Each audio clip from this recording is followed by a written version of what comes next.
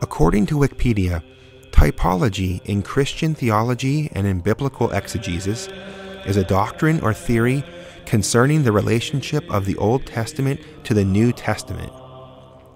Typology is very useful for grasping truths about the Catholic faith, because it is both at the same time simple and profound. Through typology, people, places, and events from the Old Testament are seen as a foreshadowing or a prefigurement of people, places, and events in the New Testament. Typology uses storytelling to deepen our understanding about the Catholic faith. And this is much like the approach that our Lord took to explaining truth, as he spoke in parables and in stories so that everyone could understand. Please listen prayerfully and open your hearts to see the typological prefigurements that lie waiting for us in the Old Testament.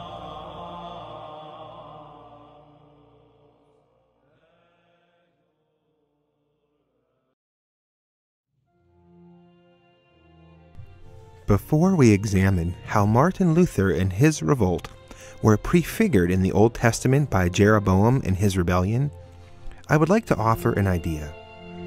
The Old Testament contains the entire history of the Israelites. The Israelites were the Old Testament people of God. Their entire history, from their inception until their ending, is completely contained in the books of the Old Testament. Similarly, the New Testament is the entire history of the new people of God, the Catholic Church. The New Testament really contains our entire history from start to finish. However, the difference is that for the Israelites, their history is entirely recorded in the Bible. Our history is still being lived out. We are still in the New Testament, even though our history is not recorded entirely in the Bible. With that concept in mind, it becomes clear why Martin Luther would be prefigured in the pages of the Old Testament. If the Old prefigures the New, then events in the history of the Church would be prefigured by the Old Testament. It's not just people, places, and events from the pages of the books of the New Testament, but the actual history of our Church that comprises the actual New Testament.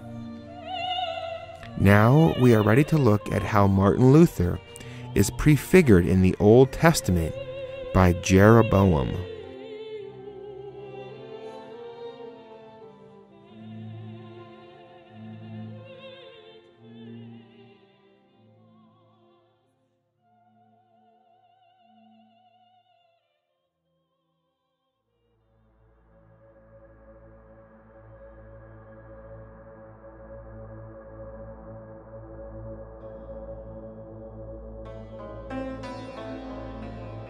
The story of Jeroboam is found primarily in the first book of Kings, chapter 11, verse 28, through the first book of Kings, chapter 14, verse 30, and also can be found in the second book of Chronicles, chapters 10 through chapter 13.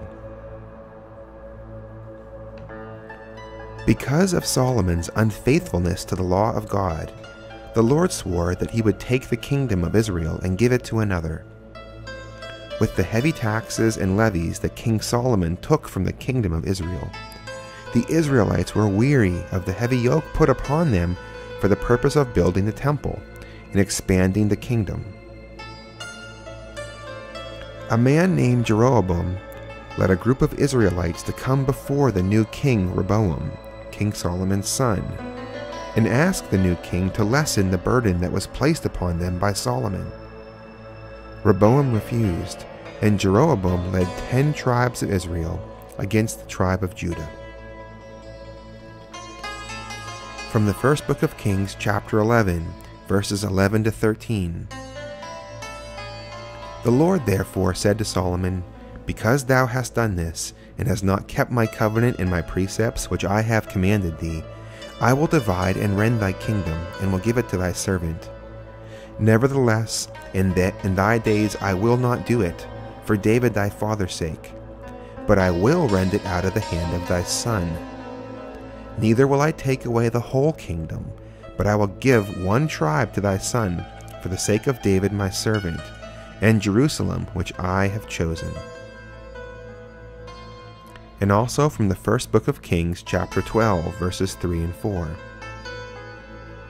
And they sent and called him, and Jeroboam came, and all the multitude of Israel, and they spoke to Rehoboam, saying, Thy father laid a grievous yoke upon us. Now therefore do thou take off a little of the grievous service of thy father, and of his most heavy yoke, which he put upon us, and we will serve thee. And finally from the first book of Kings, chapter 12, verses 14 through 20. And he, Rehoboam, spoke to them according to the counsel of the young men, saying, My father made your yoke heavy, but I will add to your yoke. My father beat you with whips, but I will beat you with scorpions. And the king condescended not to the people, for the Lord was turned away from him to make good his word, which he had spoken in the hand of Ahias the Silonite, to Jeroboam the son of Nebat. Then the people, seeing that the king would not hearken to them, answered him, saying, What portion have we in David, or what inheritance in the son of Isai? Go home to thy dwellings, O Israel. Now David took to thy own house. So Israel departed to their dwellings. But as for all the children of Israel that dwelt in the cities of Judah, Rehoboam reigned over them. The king Rehoboam sent Adoram, who was over the tribute, and all Israel stoned him, and he died. Wherefore King Rehoboam made haste to get him up into his chariot, and he fled to Jerusalem. And Israel revolted from the house of David unto this day. And it came to pass, when all Israel heard that Jeroboam was come again, that they gathered an assembly, and sent and called him, and made him king over all Israel. And there was none that followed the house of David, but the tribe of Judah only.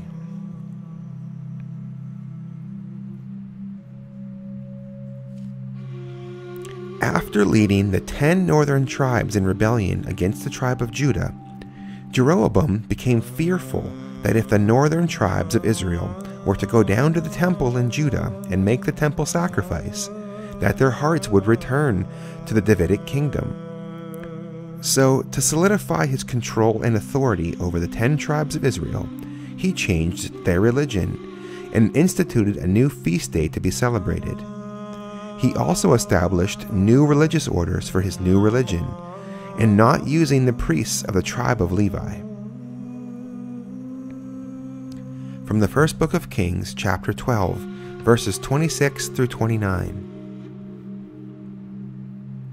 And Jeroboam said in his heart, Now shall the kingdom return to the house of David? If this people go up to offer sacrifices in the house of the Lord at Jerusalem, and the heart of this people will turn to their lord Rehoboam the king of Judah, and they will kill me and return to him.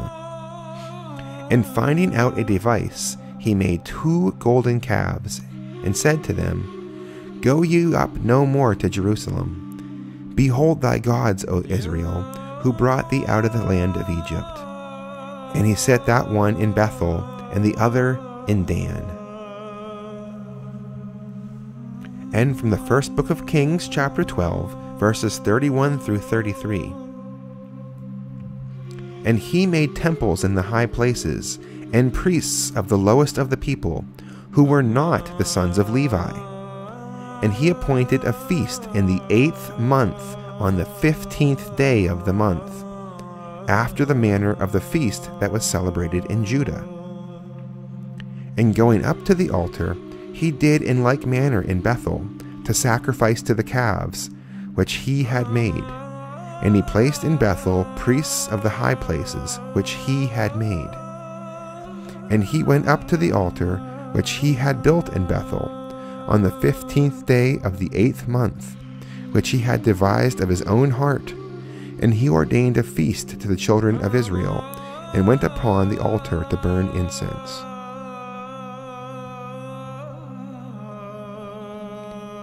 During the reign of King Solomon, Jeroboam fled into Egypt because his rebellious plot was discovered by Solomon. The king of Egypt was Shishak. During the reign of Jeroboam in the 10 northern tribes of Israel, King Shishak came to Jerusalem and overran the city. He left, taking the most precious artifacts from the temple and the king's house. Second Book of Chronicles, chapter 12, verse 9. So Shishak, king of Egypt, departed from Jerusalem, taking away the treasures of the house of the Lord, and of the king's house, and he took all with him, and the golden shields that Solomon had made.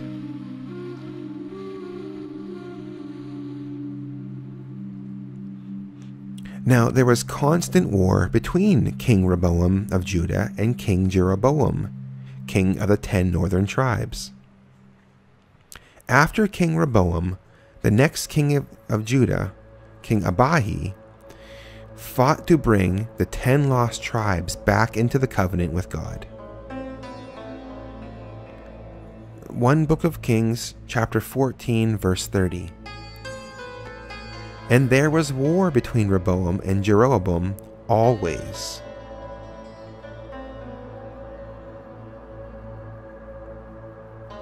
Before a large battle with the army of Jeroboam, King Abiah gave a rousing speech to the lost 10 tribes. He entreats them to stop fighting against the people of God and return to the covenant of the Lord. The First Book of Chronicles, chapter 13. Therefore, God is the leader in our army, and his priests who sound with trumpets and resound against you. O children of Israel, fight not against the Lord, the God of your fathers, for it is not good for you.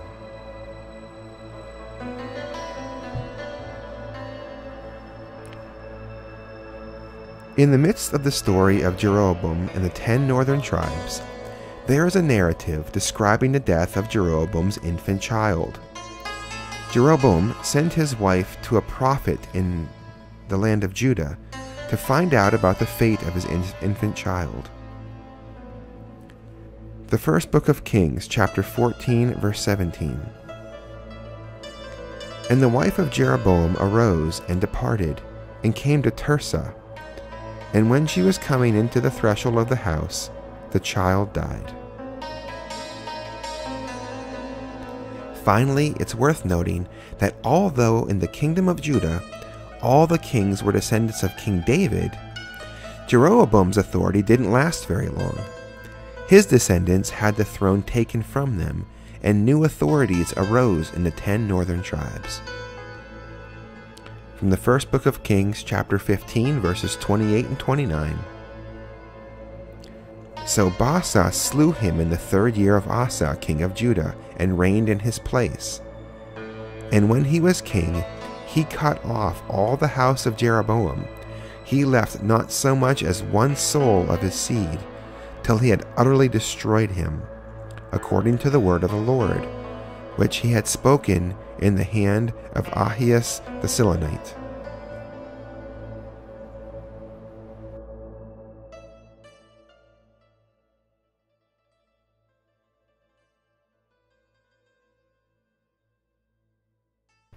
Now that we have the Old Testament stories of Jeroboam in place, we can move on to the story of Martin Luther. Martin Luther and the Protestant Revolt are extremely complex. To analyze them thoroughly would require a video of considerable length. However, most knowledgeable Catholics have a basic understanding of Martin Luther and the Protestant Revolt. This video will seek to build upon that without going into too much detail. Martin Luther was born on November 10, 1483 in central Germany. Later, he was ordained a Catholic priest and also became a monk. He opposed certain abuses concerning the sale of indulgences, which were being sold to raise money for the construction of St. Peter's Basilica in Rome. He rebelled against the authority of the Pope and spearheaded the Protestant revolt. On October 31st, 1517, he nailed his famous 95 Theses to the door of a church, and later refused to retract his assertions. He was later excommunicated by Pope Leo X.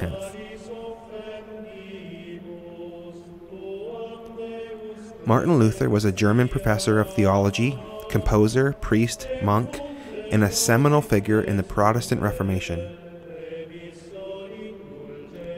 His refusal to retract all of his writings at the demand of Pope Leo X in 1520, and the Holy Roman Emperor Charles V at the Diet of Worms in 1521, resulted in his excommunication by the Pope and condemnation as an outlaw by the Emperor.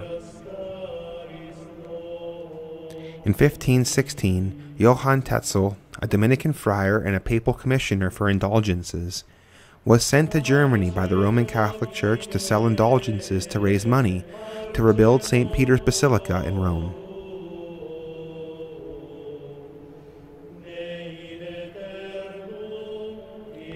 The primary aspect of the Protestant revolt, which solidified it in the hearts and minds of those who followed Luther, was his changing of doctrinal beliefs and new religious practices.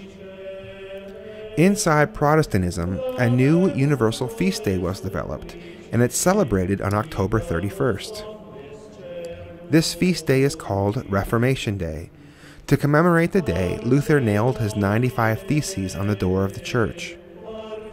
He introduced two new primary doctrines that were new to Christendom: sola fide, faith alone, and sola scriptura, scripture alone.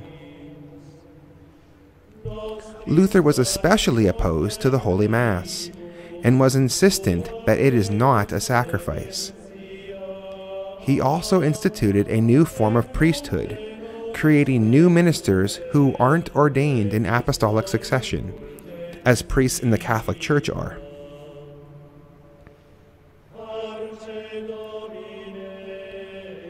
He condemned as idolatry the idea that the Mass is a sacrifice. His theology challenged the authority and office of the Pope by teaching that the Bible is the only source of divinely revealed knowledge from God, and opposed sacerdotalism by considering all baptized Christians to be a holy priesthood.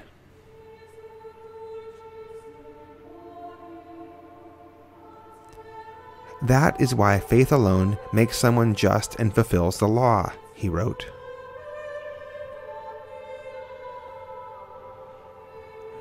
Reformation Day is a religious holiday celebrated on October 31st, alongside All Hallows Eve, in remembrance of the Reformation. It is celebrated among various Protestants, especially by Lutheran and Reformed church communities. In 1516 and 17, Johann Tetzel, a Dominican friar and papal commissioner for indulgences, was sent to Germany to raise money to rebuild St. Peter's Basilica in Rome. On October 31st, 1517, Martin Luther wrote to Albrecht, Archbishop of Mainz and Magdeburg, protesting against the sale of indulgences.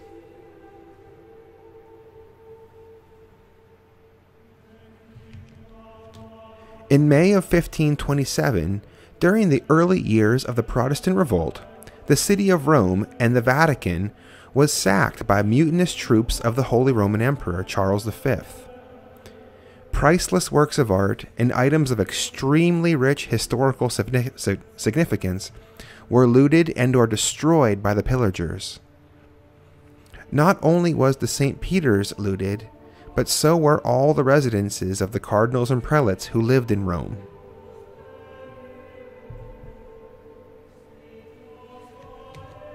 The sack of Rome on May 6, 1527, was a military event carried out by the mutinous troops of Charles V, Holy Roman Emperor, in Rome, then part of the Papal States. After the brutal execution of some 1,000 defenders of the papal capital and shrines, the pillage began.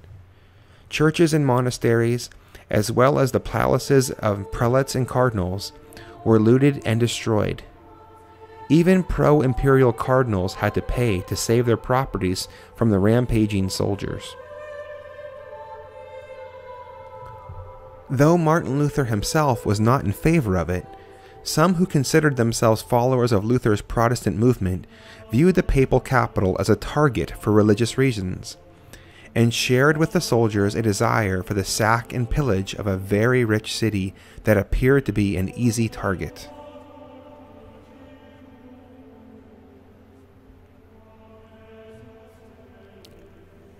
All that happened is not surprising when one considers that the imperial army, and even more so, the Frundsberg soldiers, were led by the idea of a violent crusade against the Pope. In front of Castle San Angelo, and witnessed by the Pope himself, a parody of a religious procession was staged, calling on Clement to hand over to Luther the sails and the oars of the Navicella, the so-called Peter's boat. The soldiers chanted, "Long live Luther Pontifex." In derision, Luther's name was carved into the fresco La Disputa Santissimo Sacramento.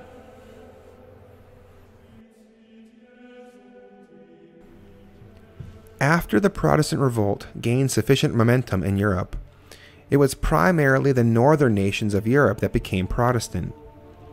A series of battles and wars followed.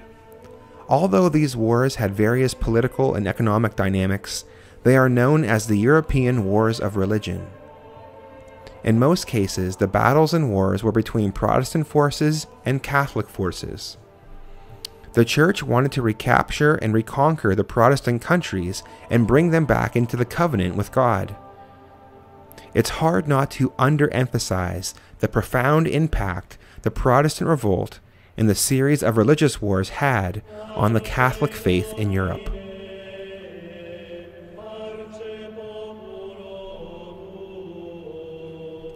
The European Wars on Religion were a series of religious wars waged in Europe from 1524 to 1648, following the onset of the Protestant Reformation in Central, Western, and Northern Europe. Although sometimes unconnected, all of these wars were strongly influenced by the religious change of the period and the conflict and rivalry that it produced.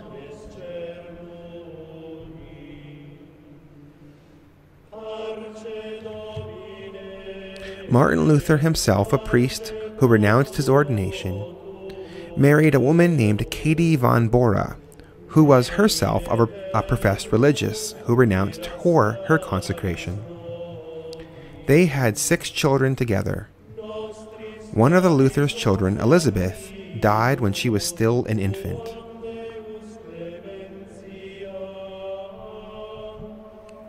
Between bearing 6 children, Hans, June 1526, and Elizabeth, who was born the 10th of December 1527, who died within a few months.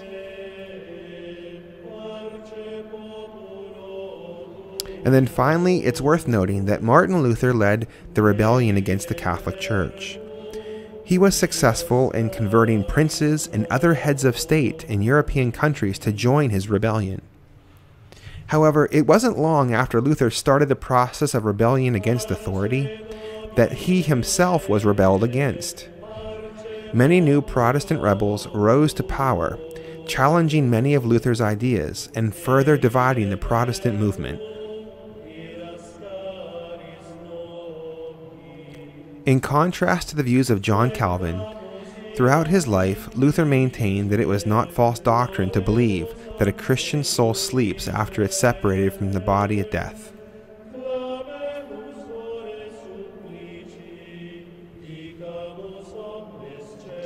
The theologians, including Zwingli, differed on the significance of the words spoken by Jesus at the Last Supper. According to transcripts, the debate sometimes became confrontational. Citing Jesus' words, "The flesh profiteth nothing," Zwingli said, "This passage breaks your neck."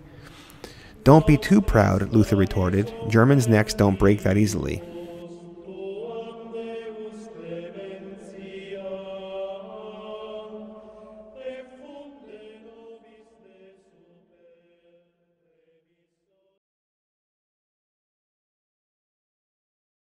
Now that we have accounted the Old Testament story of Jeroboam and the New Testament story of Martin Luther, we are ready to see the way that Jeroboam prefigured Martin Luther and how they both split apart God's people.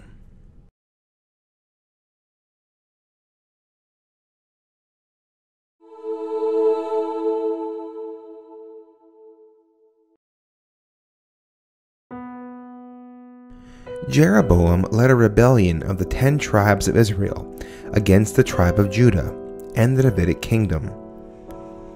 Jeroboam went before King Rehoboam to ask if he would lessen the burden that King Solomon put upon the people for the purpose of building the temple. Martin Luther led a rebellion against the church, and particularly the papacy and the hierarchy of the church. Martin Luther decried that indulgences were being sold, and that they were being sold to raise money to build St. Peter's Basilica.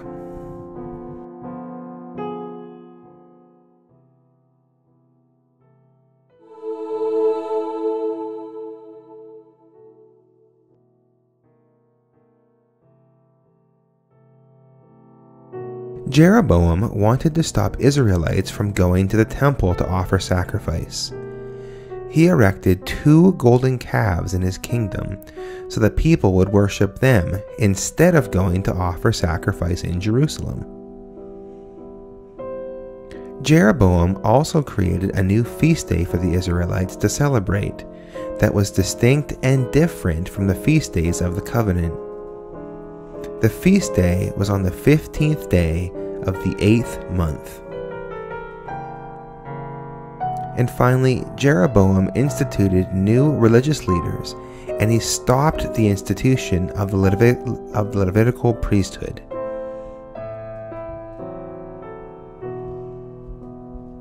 Martin Luther was insistent that the Mass was not a sacrifice, and in Protestant countries the Mass was outlawed.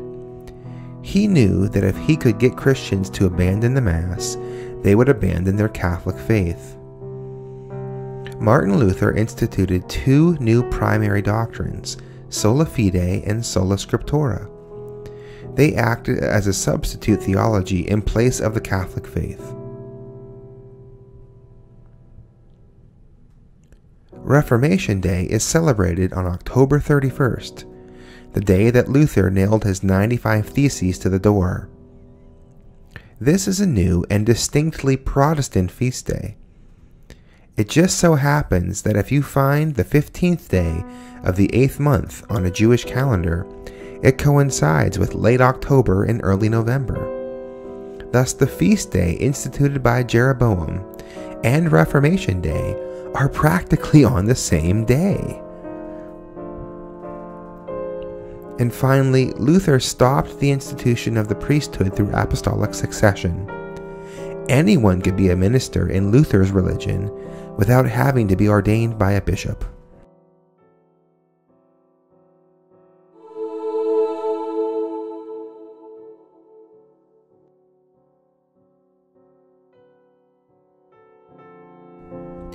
When Jeroboam fled from King Solomon, he sought the protection of King Shishak of Egypt.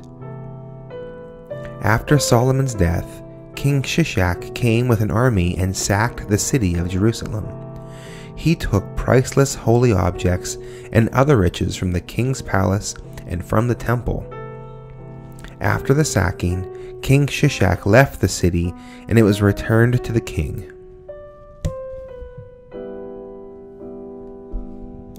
Mutinous soldiers of Holy Roman Emperor Charles V, who were Protestant sympathizers, sacked the city of Rome in 1587. A great massacre occurred, and many priceless historical treasures and a great amount of wealth was looted from St. Peter's Basilica and from the residences of the church hierarchy. The city was eventually given back to the church.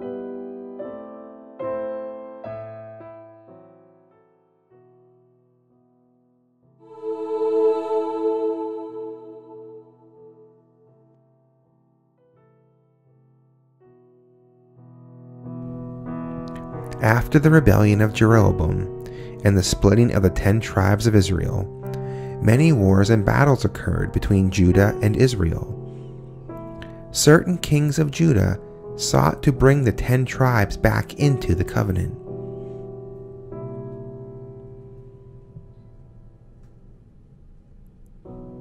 After the rebellion of Luther and the Protestant revolt, many wars and battles were fought across Europe between Catholic forces and Protestant forces.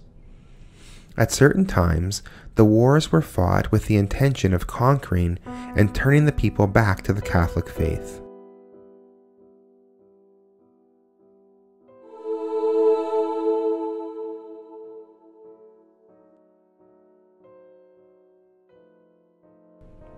Jeroboam and his wife suffered the loss of an infant child. Martin Luther and his wife, Katie von Bora, lost their infant child Elizabeth when she was only a couple of months old.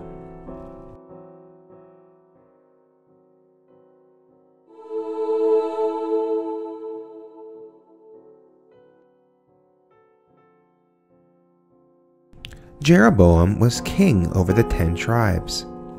However, it wasn't long before his lineage was completely wiped out. New lines of kings came and went over the history of the 10 tribes of Israel. Martin Luther was the leader of the Protestant revolt. However, it wasn't long before his authority was challenged. New leaders emerged, like Calvin and Zwingli, who disputed Luther's theology and fractured the unity of the Protestant movement.